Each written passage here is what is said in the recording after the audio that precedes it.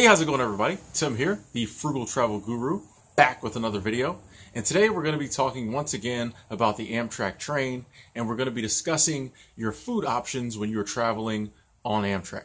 If you're going to be on Amtrak for a while, say you've got a trip and it's, anything over like 16 hours, it might be a day, couple days, 3 days, you're probably going to be a little concerned about food, what you're going to eat, what food do you need to bring, what food and drink are you allowed to bring. So in today's video, we're going to break all that down.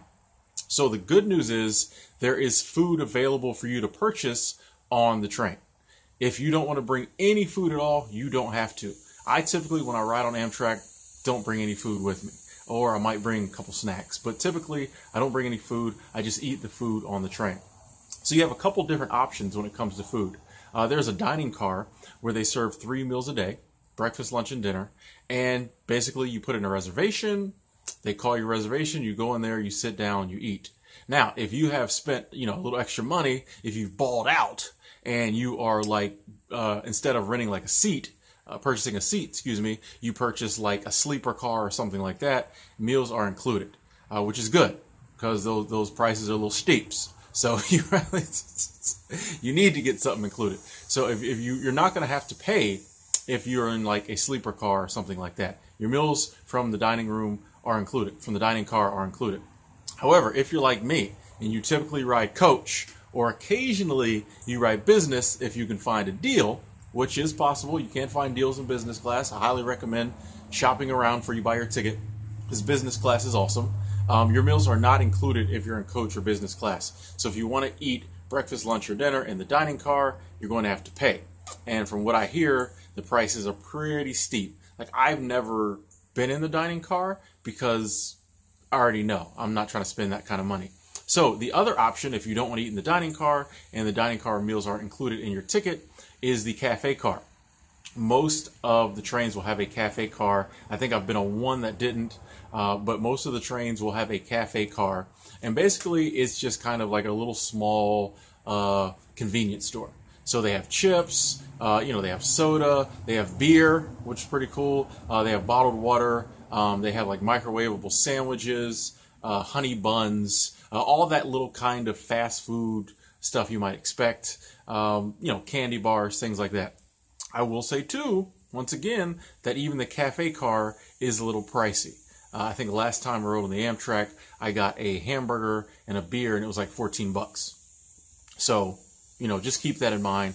That the microwavable hamburger about this big was like $6, and the beer was like $7. So just kind of keep in mind that the food is not cheap. But if if you're feeling like riding the Amtrak and you got a little money to throw around, and you don't want to bring any food because you don't have room in your suitcases, you won't starve if you got some cash. But just keep in mind you're going to have to put some cash out there to get any type of meal on the Amtrak. I will admit I don't eat that well on the Amtrak. For breakfast, I might get like a coffee and a honey bun. Lunch, I might get a hamburger and a soda and some chips. And dinner, probably the same thing. So I don't eat very well on the Amtrak when it comes to like healthy, but it's fine with me. I have no complaints. So if you're a person who's very concerned about like cost or kind of like eating healthy, maybe you'll want to bring your own food. And you are allowed to bring your own food. You can bring your food, pull it out your bag, sit right there in your seat, eat it, or you can go to like the observation car, eat there. If you purchase food in the cafe car, you're allowed to take it back to your seat and eat it. You don't have to stay there. Pretty much anywhere on the train you can eat. So yeah, you can bring your own food, whatever you want. I always recommend when I'm talking to people about traveling and bringing their own food, don't bring nothing crazy that's going to stink and have people looking at you funny. Just bring simple food. Keep in mind you're on a moving, train. So, don't bring elaborate spreads that might fall off and hit the floor. And you have to, hope the 5-second rule applies so you can still eat it. I recommend, burgers, snack food, things like that. Trail mix, chips, water. Definitely bring some water.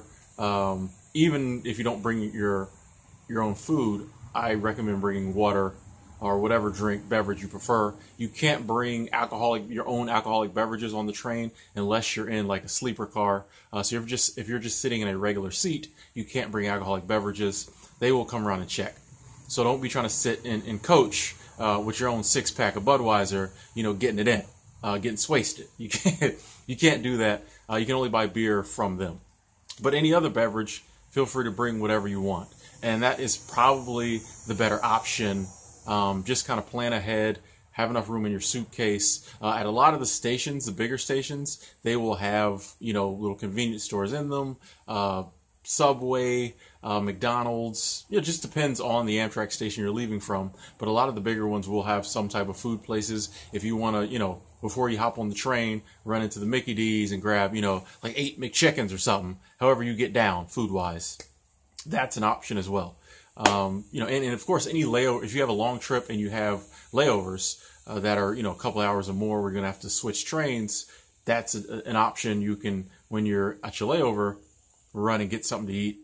If you don't finish it, bring it back on the train. That's typically kind of what I do. I eat on the train, and then I kind of schedule it so when I have a layover, I'll get a big meal there. So those are your food options on the Amtrak train. I really like Amtrak's food options, probably better than anyone else. And it's not just because they have beer, because I stopped drinking again, but it is, I just do, the cafe car just kind of really works for me, because they have, a decent selection, a little pricey, like I said, but you're not going to starve on the Amtrak train. Anyway, I'm Tim, the Frugal Travel Guru. Thank you for watching. Hope this video was informative. Any other Amtrak questions you may have, please leave them in the comment box below. I will try to answer them for you ASAP, or you can hit me up on social medias. We can chat on there. I love chatting to people on like Instagram. So feel free to message me about Amtrak, Greyhound, Delta, or any other frugal travel question you might have. Thanks for watching. Talk to you later.